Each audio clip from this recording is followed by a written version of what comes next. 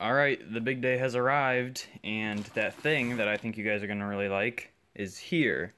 So, let me go get something to open the package up. We have the package opened, and it doesn't look like I have been radio TV phono nutted. You guys already tell what's in there? I'm sure you can from the video name.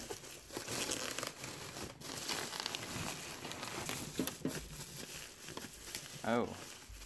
There was a little bit of that, but that's a bit more than what was on the original picture. It was packed decent enough. It's not broken. Not completely destroyed. And yes, that half of the dial was missing. This is a 1967 Sony TV-500U micro TV, like what Shango 66 fixed up. Why don't I set this over there? I smell cherries. Get that down there. Which...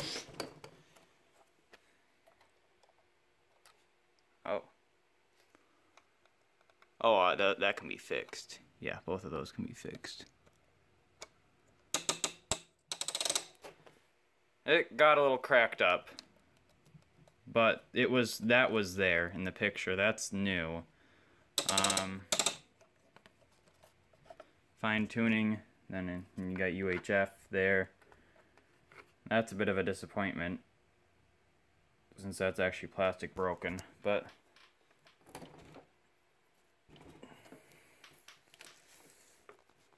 $1967.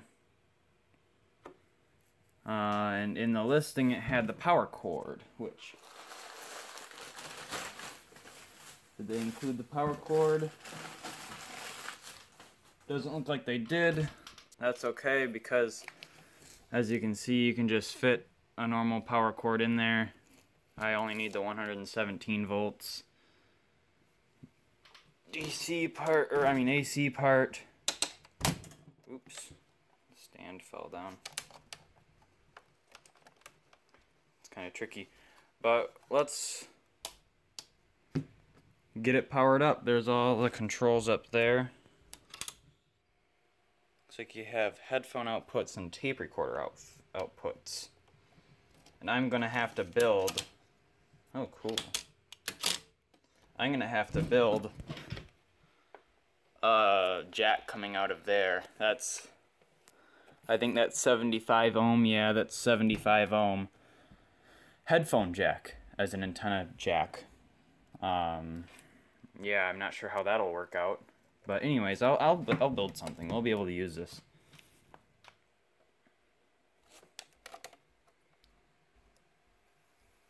Yes, very smooth.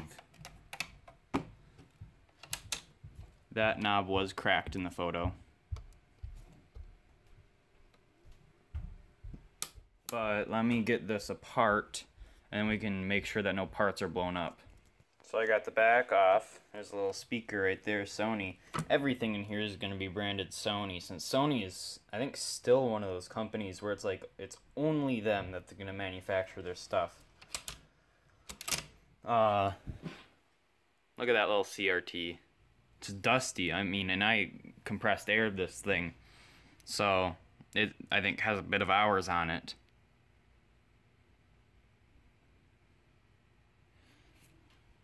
Very cool. These are full black and white televisions. There is no thing that one of these doesn't have. Okay, let me start that sentence over.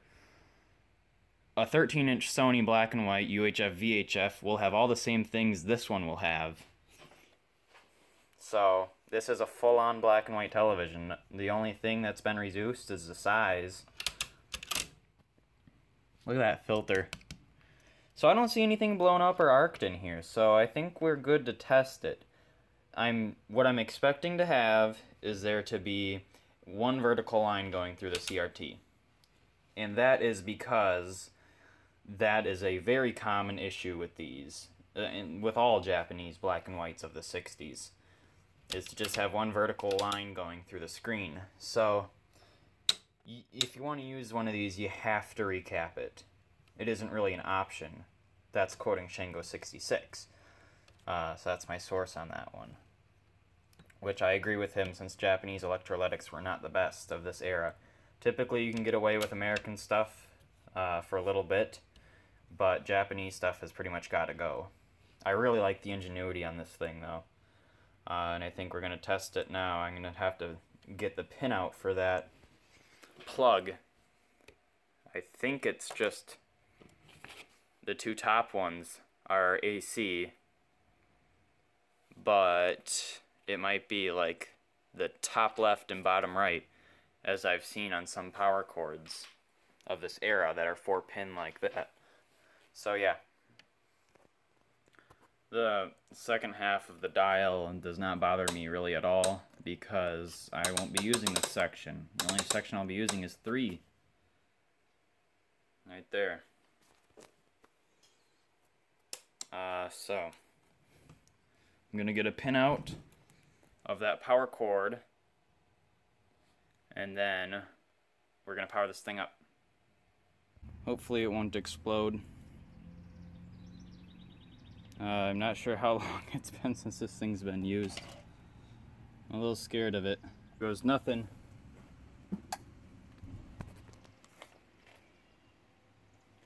It's powered up. Ah, look at that, we got a picture. You guys can see it on the camera, and it's a full picture too, not just a blank line. The brightness is turned all the way down, that's why it's so dark. For me, I can barely see it. But that was pretty quick warm-up time. I'm surprised. Let me just turn this off before I blow some components with all the bad capacitors. But now I feel much safer turning this thing on. So now we got our contrast up. Brightness was all the way up, but contrast was all the way down. So it's going to be all black and stuff. So let's try this again.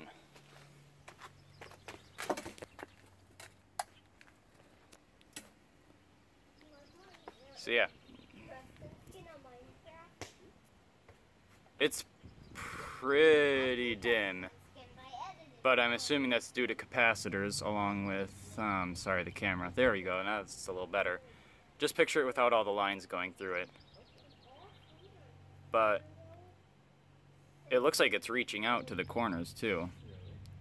Obviously horizontal and vertical need to be adjusted, but that's what those controls on the top are. And I think I am feeling raindrops, so we will quickly power this off.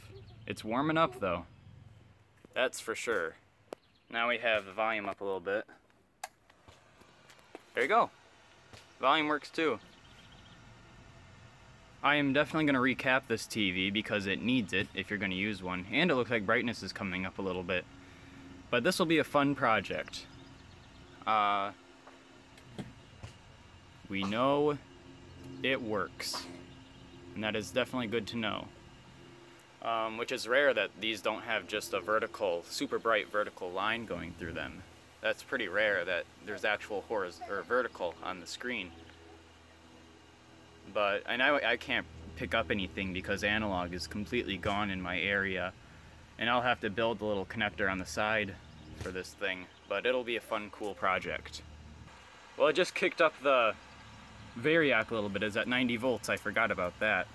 And the picture is completely there now, and it's bright, and that's only at 104 volts too. So yeah, it works, which I'm very impressed by that. I'm still gonna recap it, like I said, and check the resistors and transistors that I can check, but it works. Very cool TV. So that is a demonstration of my new 1967, new old, Sony solid state, not completely solid state, this is a hybrid set, has a tube rectifier, apparently, maybe some other tube things on it, some kind of output, maybe not. Anyways, 1967 Sony TV-500U, fully working. Very impressive. I'm still gonna do everything to it, but yeah.